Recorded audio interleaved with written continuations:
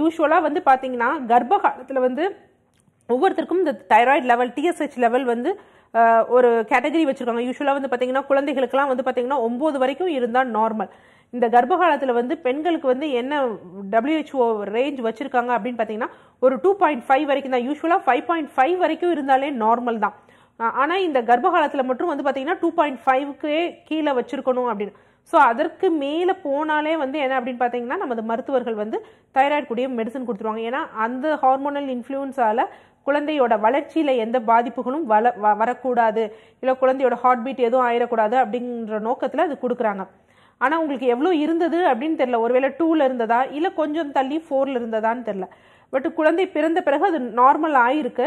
இப்போ திருப்பி வந்திருக்கு அப்படின்னா என்ன காரணம் அப்படின்னு பார்த்தீங்கன்னா நீங்கள் எடுக்கக்கூடிய அந்த உணவுகள் வந்து கொஞ்சம் அதை நம்ம மைண்டில் வச்சுக்கணும். இப்போ கர்ப்பகாலத்தில் ஒருத்தருக்கு டயபெட்டிக் இருந்தாலும், கர்ப்பகாலத்தில் ஒருத்தருக்கு பிரெக்னன்சி இன்டியூஸ்டு ஹைப்பர் டென்ஷன் சொல்லக்கூடிய அதிக பிபி இருந்தாலும், இந்த தைராய்டு இருந்தாலும் ஒன்ஸ் நம்ம குழந்தை பிறந்த பிறகு கொஞ்சம் நார்மல் ஆகும். ஆனால் மருத்துவர்கள் மருந்துகளை நிறுத்த சொல்லுவாங்க. இருந்தாலும் நம்ம ஒரு கான்சியஸாகவே இருந்துக்கணும். நமக்கு இந்த மாதிரி இருக்குது, நம்ம உணவுகளை வந்து நம்ம இப்படி டேப் பண்ணிக்கணும் அப்படின்னு.